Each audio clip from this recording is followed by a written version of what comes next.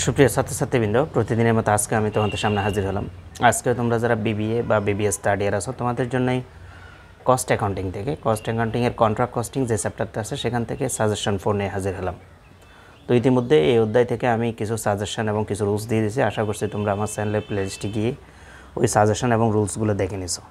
তো আজকে সাজেশন 4-এ যাওয়ার আগে প্রশ্নটা একটু পরিচয় করাই দিই। প্রশ্নটা একটু বুঝলে হয়তো অঙ্কগুলো তোমাদের কাছে ইজি লাগবে। একটু মনোযোগ দিয়ে খেয়াল করো। The Robel Corporation undertook a contract for 3,90,000 and started construction work on 1st March 2010. The following information is obtained in respect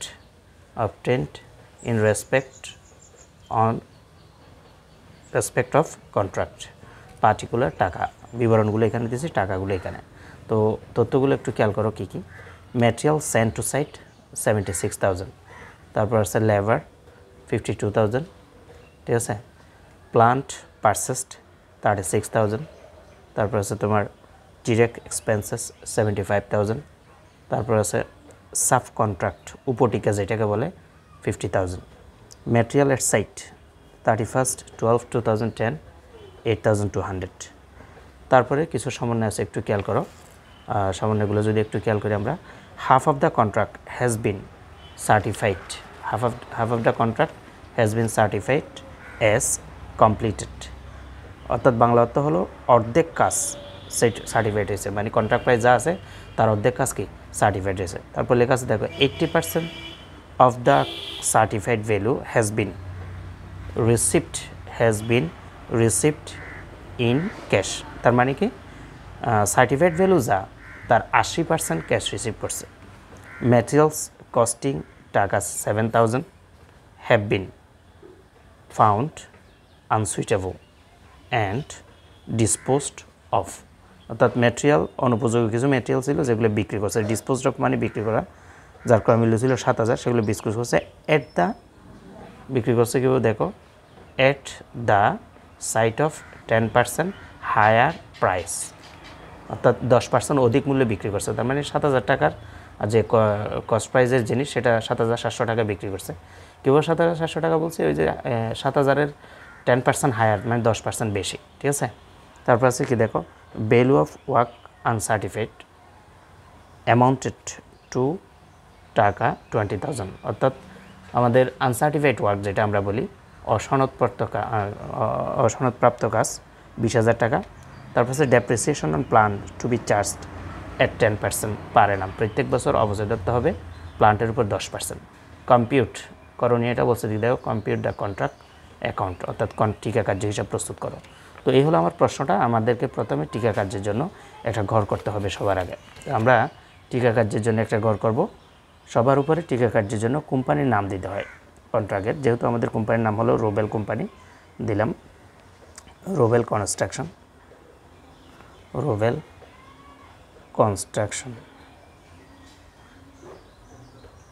বা রোবেল কর্পোরেশন। কন্ট্রাক্ট অ্যাকাউন্ট, ওরা যেহেতু কন্ট্রাক্ট অ্যাকাউন্ট বলছে আমরা লিখতেছি কন্ট্রাক্ট অ্যাকাউন্টে তারপরে তারিখ দিতে হয়। তারিখটা প্রশ্নে যে তারিখটা তাকে থেকে for the year ended, for the month লিখতেছি আমি একটু, for the 10-month ended 31st December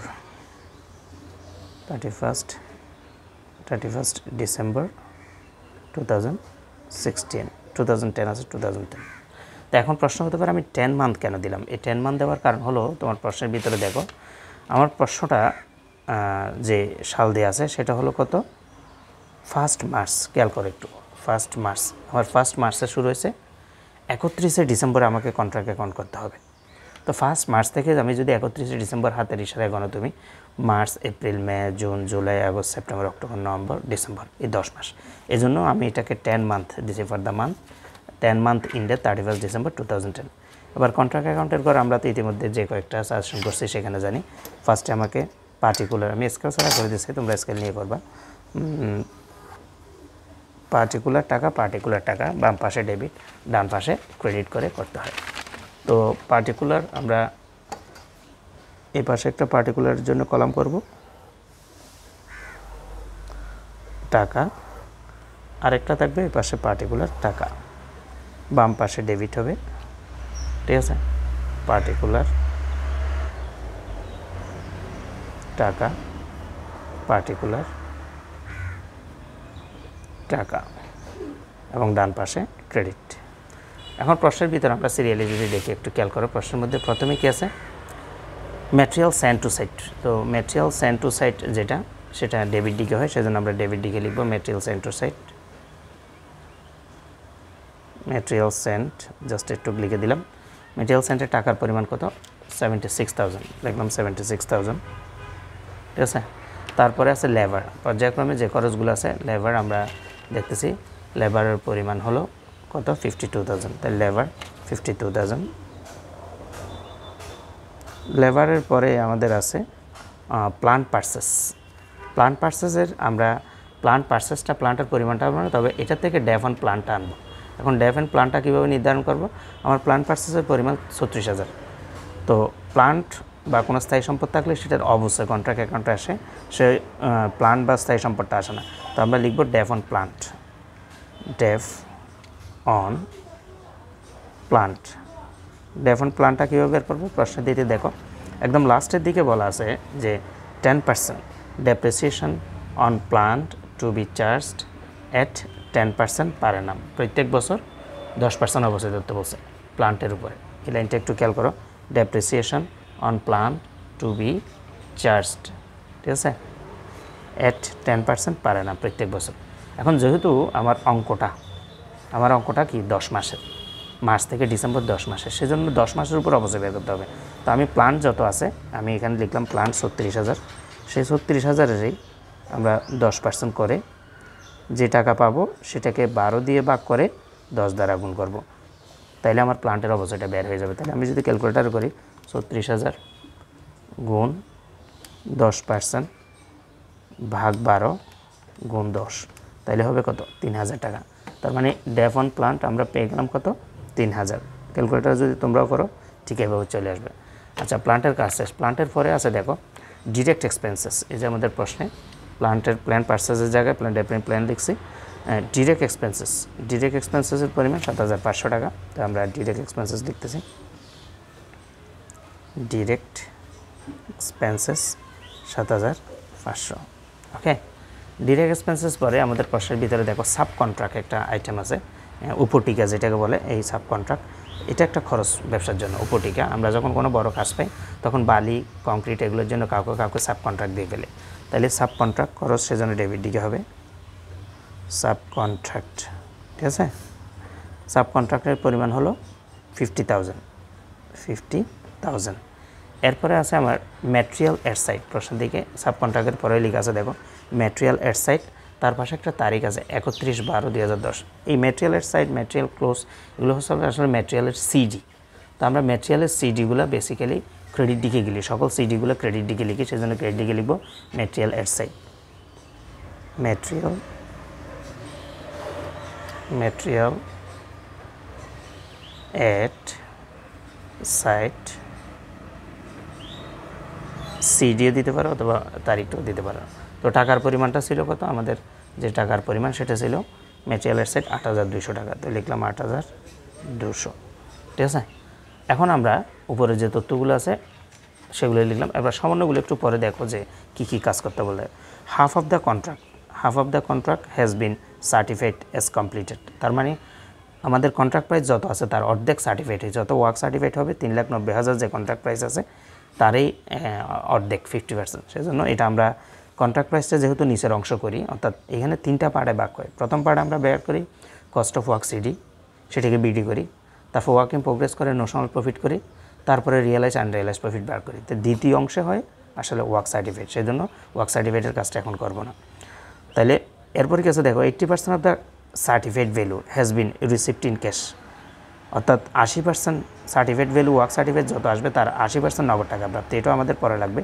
material costing টাকা 7000 হ্যাভ বিন ফাউন্ড, খেয়াল করো ম্যাটেরিয়াল কস্টিং টাকা 7000 হ্যাভ বিন ফাউন্ড আনসুইটেবল, অনুপযোগী।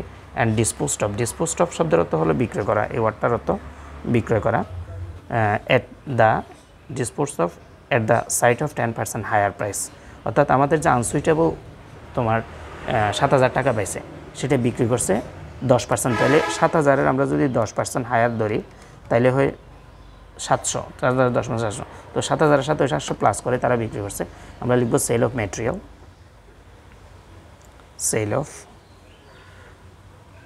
ম্যাটেরিয়াল, টাকাটা আমরা একটু বোঝার জন্য আমি কীভাবে দিচ্ছি একটু খেয়াল করো। 7000 প্লাস 7000 ইন্টু 10%, তাহলে হবে 7700, ঠিক আছে। এখন এখান থেকে যে প্রফিটটা হয়েছে, profit on sell of material কত টাকা, 700 টাকা, সেটা আমরা ডেবিট দিকে লিখে দেব। Profit on sell of material, 700, কোনটা 700, এই যে 10% হায়ার দেন যেটা ধরছিল সেই প্রফিটটা ডেবিট দিকে শো করতে হবে। অথবা তুমি যদি সেল অফ ম্যাটেরিয়াল লিখে শুধুমাত্র কস্ট প্রাইসটা লিখো, অর্থাৎ 7000 টাকাটা লিখো, তখন আর লিখতে হবে না। এখানে দুইটা জিনিস খেয়াল করবা, তুমি সেল প্রাইস লিখো তাহলে বিক্রয় করে যে লাভ হয়েছে সেটা ডেবিট দিকে দেখাতে হবে, আর যদি সেল অফ ম্যাটেরিয়াল লিখে ব্র্যাকেটে কস্ট প্রাইস লিখে 7000 দেখো, তখন এই 700 টাকাটা কিন্তু দেখাতে হবে না, ঠিক আছে। তো এরপরের প্রশ্ন আমরা যাই, এরপরের প্রশ্ন কী আছে দেখো। এরপরের প্রশ্ন আছে 10% হায়ার প্রাইস, এরপর value of work certified, work আনসার্টিফাইড অ্যামাউন্টেড two টাকা, ভ্যালু অফ ওয়ার্ক আনসার্টিফাইড অ্যামাউন্টেড টু টাকা 20,000, অর্থাৎ 20,000 টাকা ওয়ার্ক আনসার্টিফাইড, এটাও দ্বিতীয় অংশের কাজ, এখন লাগবে না। Depreciation plan two B charge, যেটার কাজ আমরা অলরেডি করে ফেলছি। তো আমাদের টোটাল শেষ, এখন আমাদের কাজ হবে আমার বের করা, কস্ট অফ ওয়ার্ক সিডি বের করা। কস্ট অফ ওয়ার্ক সিডি বের করতে হলে আমার ডেবিট দিকে যেগুলো আছে সেগুলো সব যোগ করতে হবে। তো ডেবিট দিকের টাকাগুলো যদি আমরা যোগ করি, খেয়াল করো, প্রথমে আছে কত, ৭৬,০০০, প্রথমে ছিল আমাদের ৭৬,০০০, সেই ৭৬,০০০-এর সাথে এগুলো প্লাস করি, ৭৬,০০০ plus ৫২,০০০ plus ৩,০০০ plus ৭,৫০০ plus ৫০,০০০ plus ৭০০, total আমার যোগফল হয় ১,৮৯,২০০। আমার ডেবিট দিকের যোগফল ১,৮৯,২০০ টাকা। সেটা আমাকে ক্রেডিট পাশে যে টাকার ঘর আছে ক্রেডিট পাশেও সেটা লিখতে হবে ১,৮৯,২০০, ঠিক আছে। এখন আমার লিখার পরে ক্লোজ করে দেব। সেখান থেকে ক্রেডিট দিকেরগুলো যদি মাইনাস করে দিই, অর্থাৎ ক্রেডিট দিকে যে দুইটা টাকা পড়ছে ৮,২০০ মাইনাস ৭,৭০০ মাইনাস করে দিলে আমার টাকা বের হয় ১,৭৩,৩০০। এটাই হবে cost of work CD, cost of work CD কত, ১,৭৩,৩০০। তাহলে আমাদের প্রথম অংশটা শেষ, ১,৭৩,৩০০ কস্ট অফ ওয়ার্ক সিডি বের করেছে। এখন সেটাকে, এই কস্ট অফ ওয়ার্ক সিডিটাকে বিপরীত দিকে অর্থাৎ ডেবিট দিকে কস্ট অফ ওয়ার্ক বিডি করব। কস্ট অফ ওয়ার্ক বিডি ১,৭৩,৩০০ টাকা যেটা সিডি হয়েছিল সেটাই কি বিডি।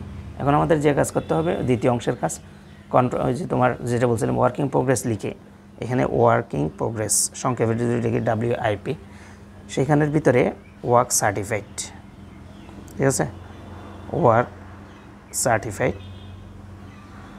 সার্টিফাইড সেটা কী বলছিল, ওয়ার্ক সার্টিফাইড বলছিল হাফ অফ দ্য কন্ট্রাক্ট, এই যে প্রশ্নের দিকে খেয়াল করো, half of the contract has been